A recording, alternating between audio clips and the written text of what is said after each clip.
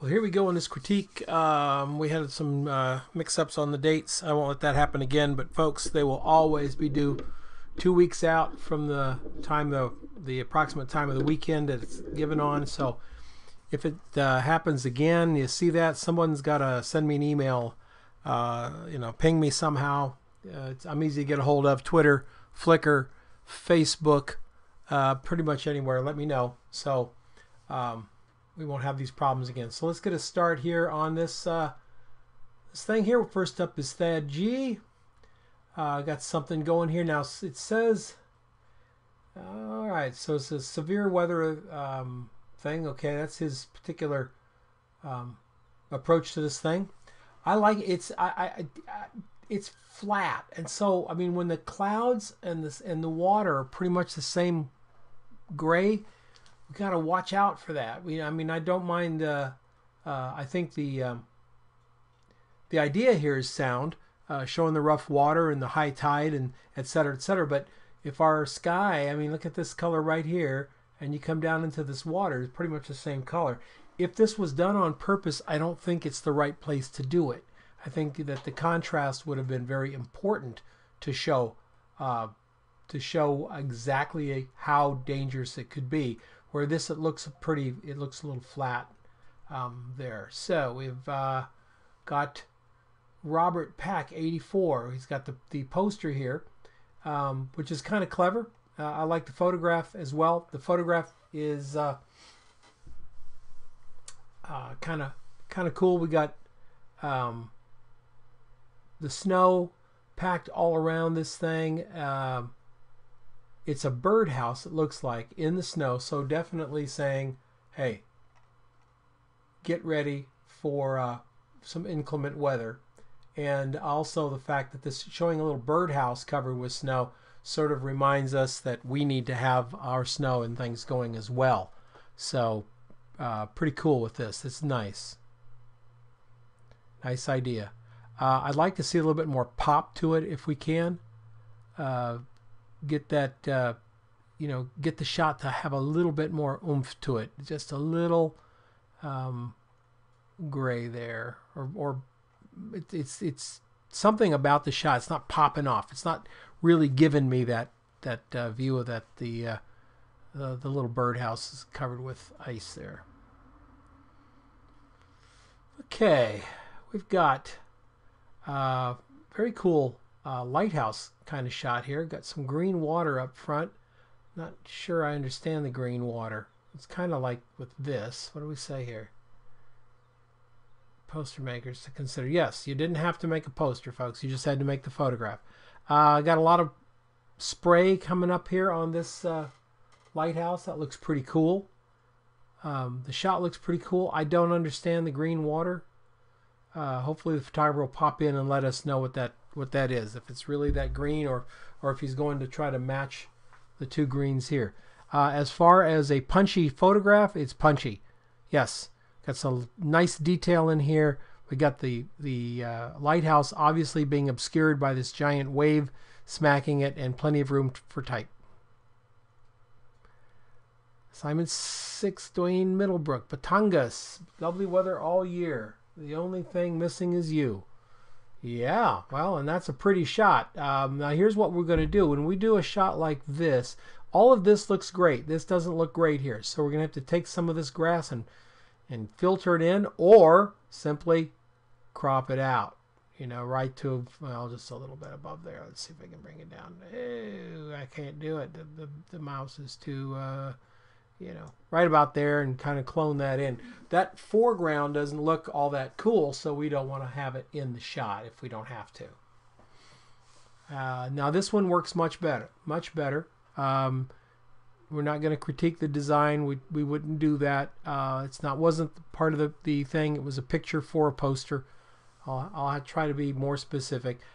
This picture I like because it invites us into it, and I think the only thing that would be missing is we've got this nice distance, and then we got this middle layer. We got a closer layer. Wouldn't it be cool to have a table coming in like this, right into the foreground, inviting us into the scene rather than the shade from the tree?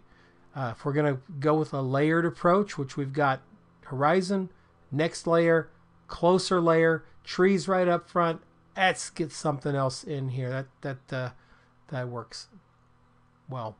Ciliopolis. Yeah, beach season.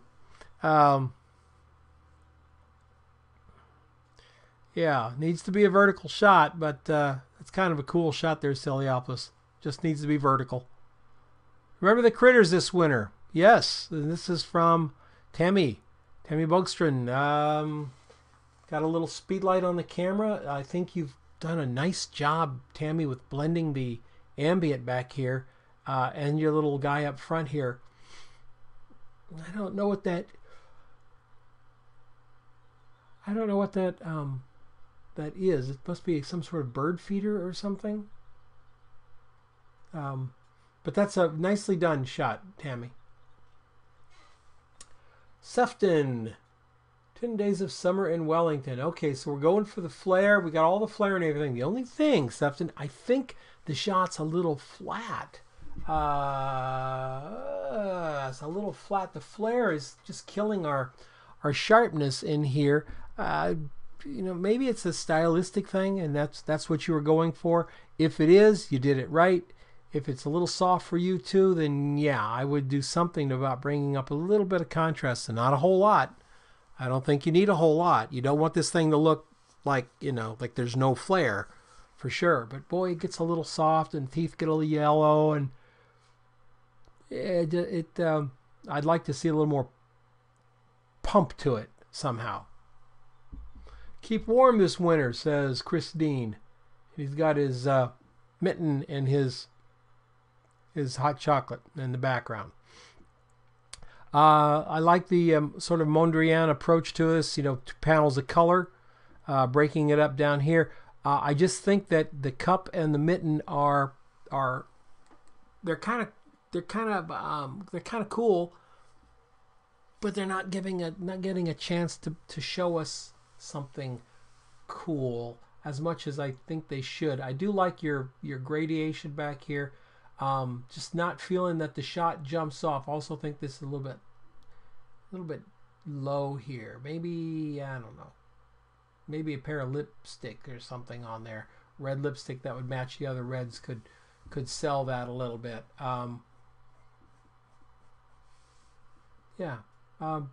Overall it's kind of an interesting approach to the shot. I need to think about that one a little bit. I think it's an interesting approach, but it didn't. I don't know if I would glance at that and stare at it for very long. And that's the idea of a poster. Come for the snowmobiling, stay for the ice fishing. Okay, a couple guys out there on the lake fishing. You gotta get some detail into this sky. To those trees. The detail is gone, and it's just got to be there. It's one of the most important things that we can do is to keep detail in these poster shots, unless, of course, detail is exactly what we're going away from.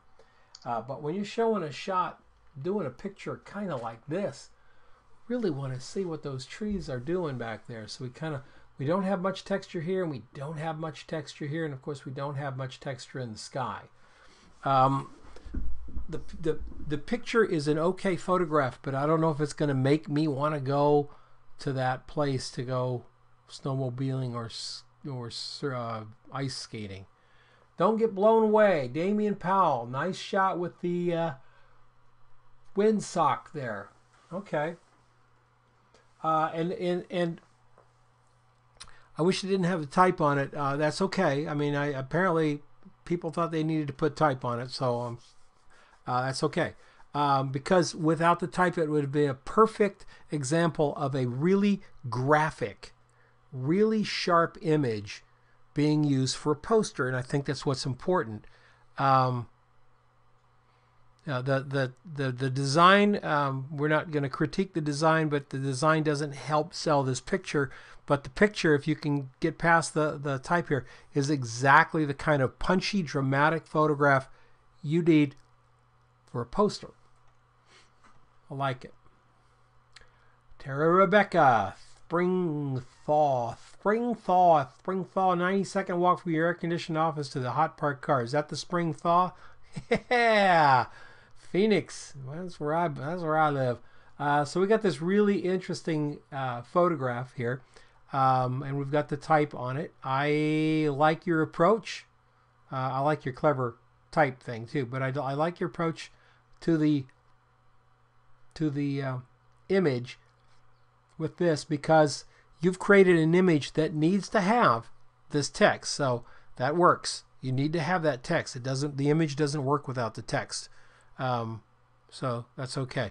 Now, as far as the light, I'm not understanding what's going on here. I've got like sunset back here, and then I've got light here.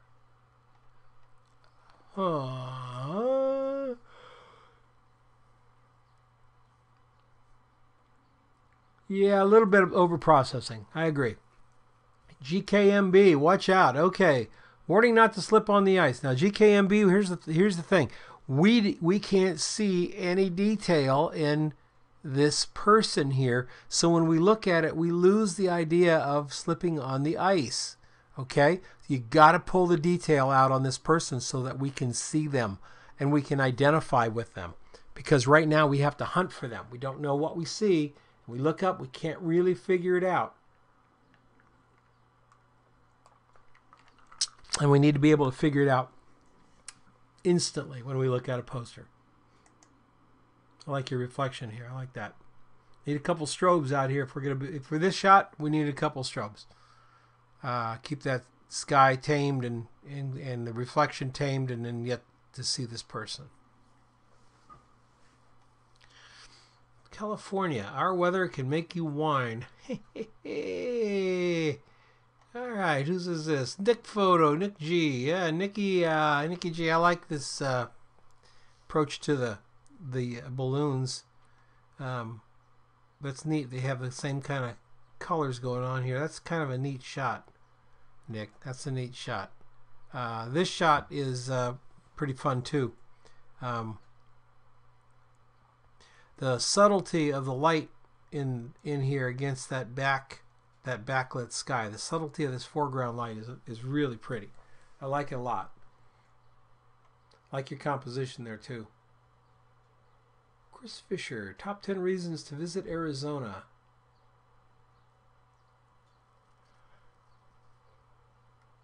Because you can't golf in Minnesota in January. Well, that's true. Nice shot, Chris. Kind of fun. Bar 3. Yeah. Yeah, absolutely. Kind of fun. We've lost the texture, and we've lost the texture, and we lose our trees up against the sky, the other trees. I think this is a little gray. I think you took the shot, you didn't make the shot, and I really want you to make the shot, Chris. No matter what you do, you got to make the shot. Carry a speed light with you, a small softbox if you have to. Whatever. Another Thad G. Okay, PR approach. Wells Beach, Maine. This is why you leave. This is why you come back. Absolutely. Both those shots work for me. Very, very nicely done. This is a little heavy with the fill flash. Looks like a naked flash might be better off with a bit of a softbox in there. I don't know, but yeah. You got the boot and shovel. You made a picture. You made 2 pictures here. You made them. Cool. It's rainy, it's cold, it's football season. It's Bacillin. All right. And it looks rainy and cold. We got the white skies. We got sort of the gray feeling to the light. You see there's no real deep shadows or anything like that. I'm going to say this could be kind of fun. Kind of taken from a distance. Not sure I care about the distance so much, but I do like this. I do like what's going on with the light here.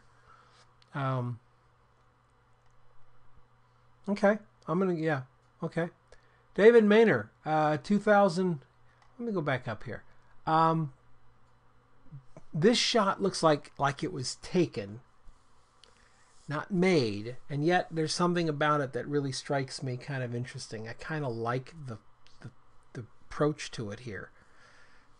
So maybe it was made then, because it made to look like it was taken. Okay. David Maynard 2012 festival season in Lafayette. Okay.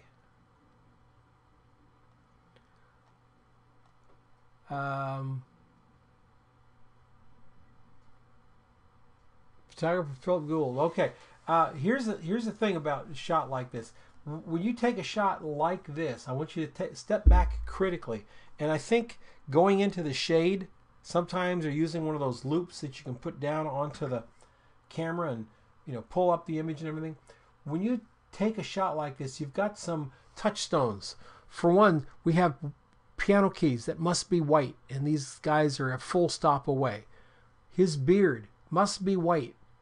His skin tones must be brighter. This whole thing is underexposed in the front here. Might be able to fix it in Photoshop. That's okay. If you missed it by 1, we can pretty much fix that in Photoshop. Miss it by 2, we're losing something when we fix it. But this looks like it's 1 stop under to me. It's just a little flat. We've lost all detail in the front of the shirt, the separation of the accordion, and we have gray accordion keys, a very gray beard, and skin tones that are very, very, very dark. So I like the music shots.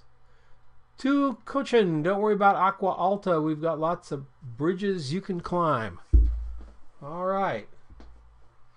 Got the boots put in there. Looks like they were put in with Photoshop. That's fine.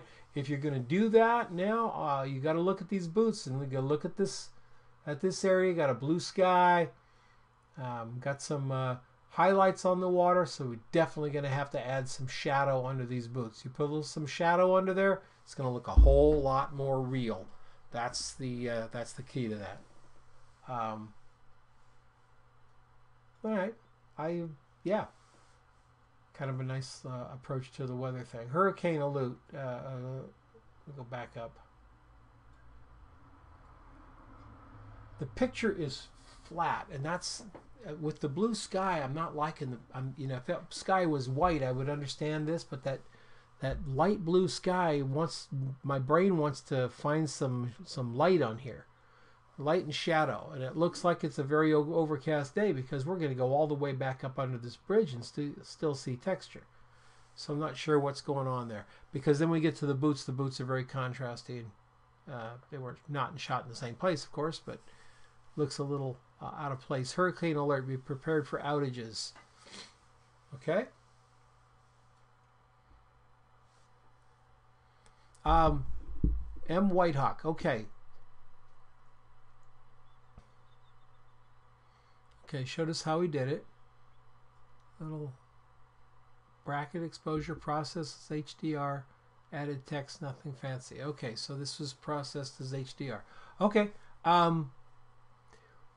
When you're photographing something like this has got a lot of metal on it. You've got to get something for this metal to reflect, because right now it's reflecting nothing. There's whatever it is so far away, it's not coming up on it. So we end up with these areas of just black, no texture, nothing happening.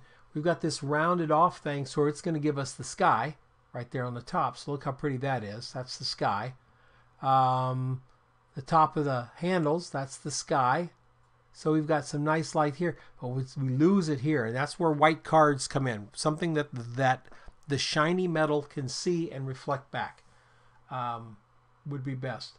If you're going to put in any kind of plastic container like this, get it as clean as possible, because unless you're going out of your way to make something look grungy and normal and what have you, unless you're going out of your way, you want it to be pretty sharp. So watch out for that.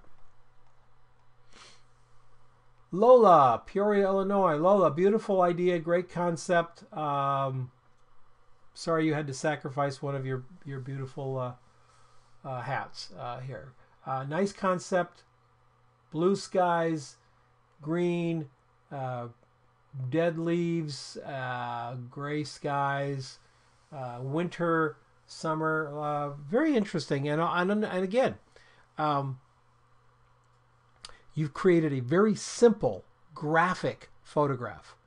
Something that would be up on the wall for a couple of months, and people would still look at it. I think it's clever. There's not so much going on that they don't know what to look at. She is the star. Exactly right, Lily. Exactly right. Henson M. Henson M. Okay, we've got some cactus out there.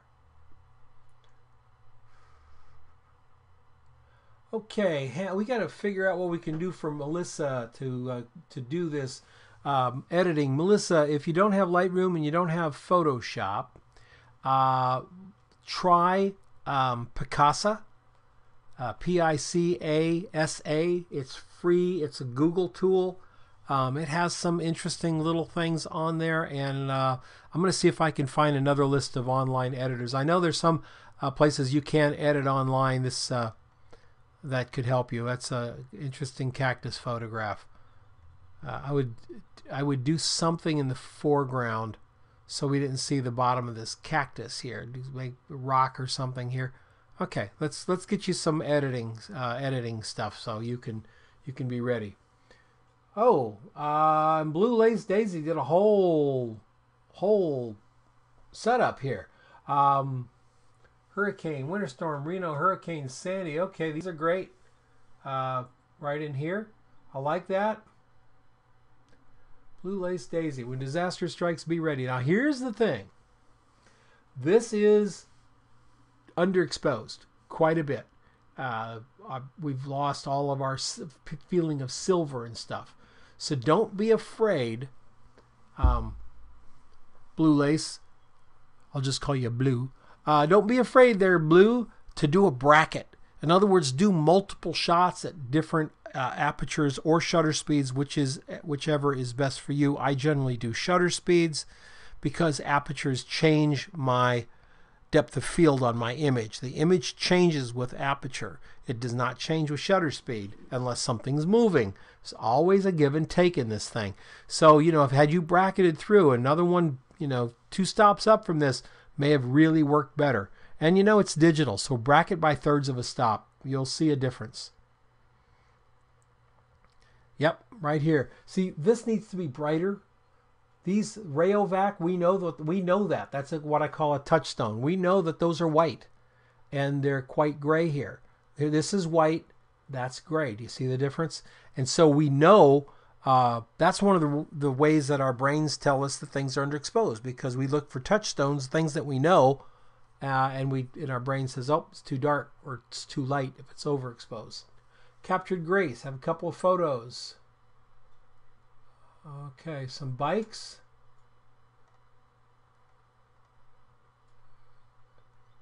Yeah, okay, Captured Grace. Okay, so you got 2 horizontal shots, but you made a vertical poster out of it. That's fine, folks. And I will say one more time. We won't say it again. We won't ask you to design things in here until we get to the design part of the class, which is late summer, and then we'll be introducing some kind of cool design stuff for those of you who are not designers. I think you'll enjoy it. So let's look at the shots. The mountain bike looks good. The mountain bike looks good. I like this one better than this one. This one looks like you took a picture of the bike over there. Nice shot. This one looks like I'm in the picture of the bike, like I'm right there, like I'm kneeling down with you. I'm in the picture, where this one is just kind of over there. Do you see the difference?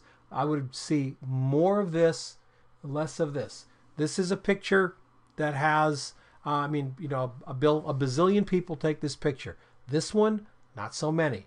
This one's thought out. You made this one, you took that one. This one's more of a take. More of a take, because it's like the bicycle's there and the town's down there and the dirt's here and the sky's there. There's no relationship between them. There's no feeling between them. Chris Dean, second shot, reshoot, Bristol. We love it, whatever the weather. Okay. Now nice shot of Bristol. These colorful little things there. Now that's a place that you found and shot. So I think you in many ways made this shot. You got the heavy clouds and the bright things here. The only thing is, let's bring up this foliage. Let's get it up so we know that it's trees, and let's get up this foliage in front. Let's not let all of this just go into some darkness. And if you want to resaturate, or, add some saturation to the middle part of that stuff to get some color out of it. Do not accept that these trees go dark up here. That's a relationship of the sky. We don't have a whole lot of sun in the sky. We have a great big dark gray softbox. So these things, green tends to go dark. Fine. Get in there with Lightroom, Photoshop, whatever you're going to do. Pull that up. Pull these things up and really give us an interesting foreground there. Suki B, are you ready to come out and play? All right, Suki. You made the picture. Got somebody to do something. I like that. I don't like the cars in the background. Maybe a different angle would have worked better. Or even lower on the ground and using the red umbrella as a backdrop. So we just got ground, reflection, and kid in the shot. Because when I look at it, that's really the shot. Right there is really the shot. That's all that back there is just distraction. Didn't need it. There's your picture. So when you're working with your subject, do that shot. Go step into the shade somewhere where you can really see it, and then ask yourself, is this what I wanted to do? Is this everything in this shot is your responsibility? So when you look at it, you have to say, is this what I wanted? Is this what I needed to show? And if the answer is I don't know, think about it. Think about it. Trip Barker. Mozzarella. Prepare for Georgia drought. Okay, very powerful image here. This shot of the flower pot is pretty cool. Dead flowers. It's going to draw your attention. Yeah, it would definitely draw the attention. I'm not sure how it was lit here.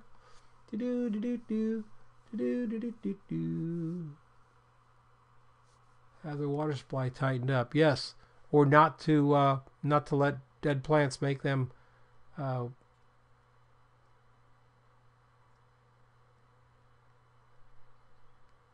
Okay, so water drops are zooming the other way. Yeah, it's a problem we always had in analog days. We didn't have second curtain shutters until right at the end of film. Okay, cool. Cool. A bad day here, a fabulous day on the slopes. Cute shot of the kid. You made this picture work. We've got the rain coming down. We've got an interesting background. You've kept the background at a minimum, so we don't have a whole lot to look at. And we've got this young lady here with her boots and her top and the umbrella. Now what we need to do is lighten this umbrella up a little bit. Let's lighten her up a little bit. See her hands, how bright her hands are? Look at her face. They don't match. I know she's under the umbrella, but this is a poster. They've got to match. It's got to bring her upper part up about a half stop. Very nice. Okay, and here's the shot. Yeah, your editing isn't bad here, and I think that you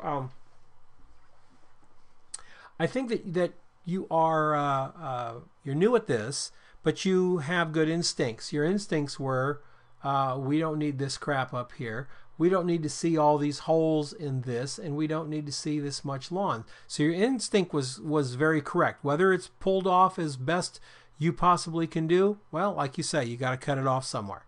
But your instinct to give us this dark little area and her and have the whole thing feel a little windy, cold, chilly, blustery was good.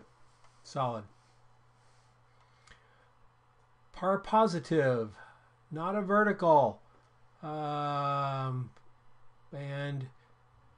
we captured an image. It's a nice capture of a sunset.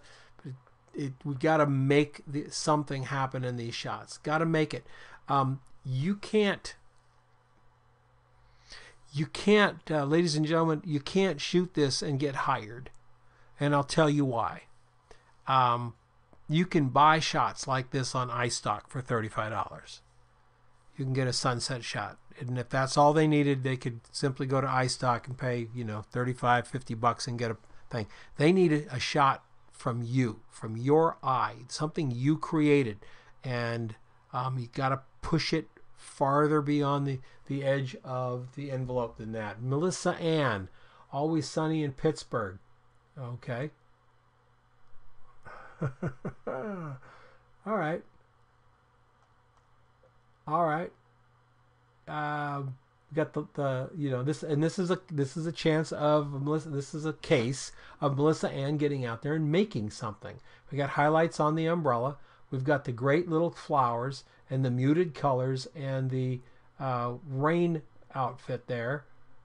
So yeah, that works. That's a good solid attempt. We might get a better background, something at some point, but you've made this picture. You haven't just taken it, and that's really key, Melissa. And it's a little flat, but there's there's a lot going on for this shot. It's not too busy, and it's something that we could look at up on something big. JMPH, leave the ice scraper, bring the fun.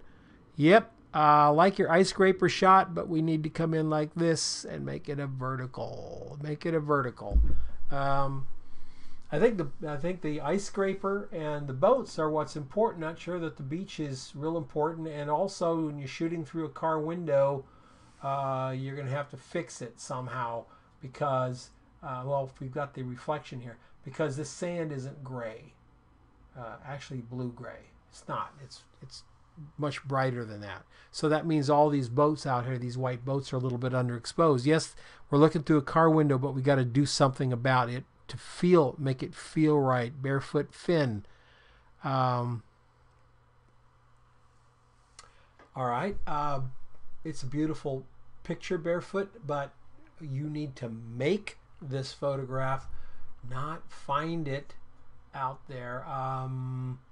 There's a tendency to go out and look for interesting things in the weather. And remember, I didn't say that it had to be a location or a place or an event or even weather. It just had to be a poster. This is a very pretty photograph and could be used for a poster for sure. But at the same time, just like I said before, we have to make images. And the whole idea this year is for you guys to go from taking images to making images. We have to make images that are better than what our clients can get for $50. And we have to get the subject matter and composition and lighting and everything. We've got to get it solid.